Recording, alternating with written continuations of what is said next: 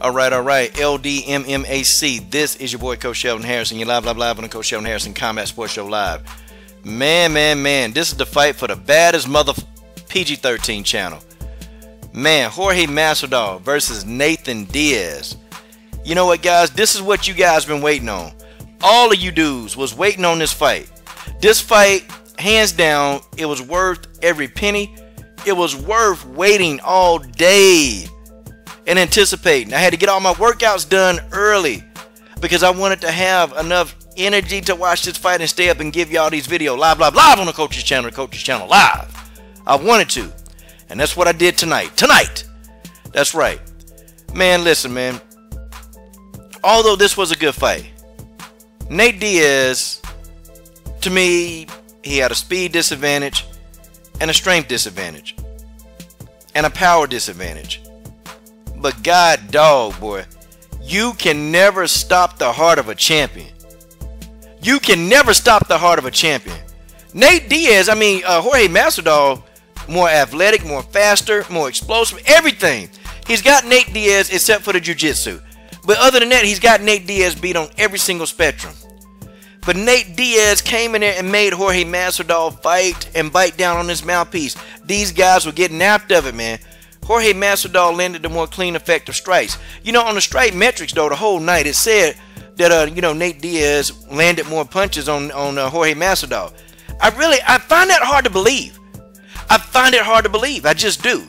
I thought that in the clinch, Jorge Masvidal, to my surprise, did a better job in the clinch versus Nate Diaz, and he also got some very good takedowns. And I said, damn, Nate Diaz? But I noticed too that Jorge Masvidal was real careful. He was real careful not, He was real careful not to get into a guard of Nate Diaz. Nate Diaz, I think in round 1 or round 2, he put a heel hook onto a Jorge Masvidal, and then he tried to transition to a knee bar. None of those worked. I knew that Jorge Masvidal wasn't going to tap out to a heel hook, and I knew he damn sure wasn't going to tap out to a knee bar. You'd have to break the guy's leg or knee or ankle for him, and he still wouldn't give up. He would fight on one leg. That's what Jorge Masvidal would have did. But, Nate was unsuccessful. We get into round 2, man, and I just saw Jorge Masvidal just picking up the pace. These two were telling each other to come on, let's fight. But I saw Jorge Masvidal stunning Nate Diaz, man. And I really started to think for a minute, man, can Nate Diaz take this for 5 rounds? Can he really take this for 5 rounds? Is this going to be, viable for him? Because he was getting his ass whooped, yes, this was a good fight. It was back and forth. But Jorge Masvidal did the bulk of the damage. I thought that Jorge was getting his ass. I thought that Nate Diaz was getting his ass whooped in there. I thought he was, guys. I like Nate Diaz, but I got to call it how I see it. I got to call it like I see it. Jorge Masvidal looked at Nate Diaz when he hit him and laughed at him and said, do it again. This Jorge Masvidal. Nate Diaz did the same thing, but the difference is Nate Diaz got stunned and Jorge Masvidal wasn't stunned. That's right. Nate Diaz played it off well, but I know he was hurt. Nate Diaz played it off real well when he got hit and he got stunned and he started doing the stanky leg, He started doing the stanky leg. He played it off well, but the legs don't lie. The man was hurt. The man was hurt.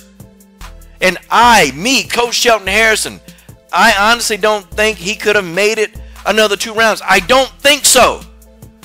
That's right, I said made it another 2 rounds because the doctor, this goofy Dr. Evil, Mr. Egghead, Mr. Potato Head looking ass doctor, stopped the fight. Oh, look at that funny guy. It's just super Mr. Potato Head, that doctor. Oh, the doctor. The doctor. Wow. And you got a troll here. I don't care about what you think. I know what I saw, Albert. I'm doing this post-fight analysis live. And in my opinion, and I'm going to keep my opinion, and there's not a damn thing you, especially you, Albert, are going to do about it. That's right, in my opinion, Jorge Masvidal did the better body of work. The doctor stopped the fight. I didn't think the cut was that bad, okay? I didn't think the cut was that bad, but I thought that Nate Diaz was hurt, okay? Sorry. I don't know. The legs don't lie. The legs don't lie to me, okay? It is what it is, okay? In my opinion. I don't care if you don't agree with my opinion. That's fine, but I keep my opinion. It's not a damn thing you can do about it. I think that Jorge Masvidal was hurting Nate Diaz. And I think the doctor stepped in, not because of the cut. I think this doctor thought that Nate Diaz was legit going to get hurt. I thought so. Okay? I thought so. But at the end of the fight, man, I loved it. There was a guy, Jorge Masvidal was giving his post-fight interview, and there was a guy began to boo Jorge Masvidal, and Jorge Masvidal said, hey, shut up, it ain't my effing fault. I'm not an effing doctor, okay? I'm not an effing doctor. Hey, I bet you won't boo me to my face, and that fan shut up. Oh, Jorge Masvidal made that fan shut up, boy. I tell you, that was great. That was beautiful. But the BMF, the baddest mother PG-13 channel, is Jorge Game Bread Masvidal. And but that's just the way that is. This is your boy Coach Shelton Harrison. I'm done. What are you waiting on? Subscribe.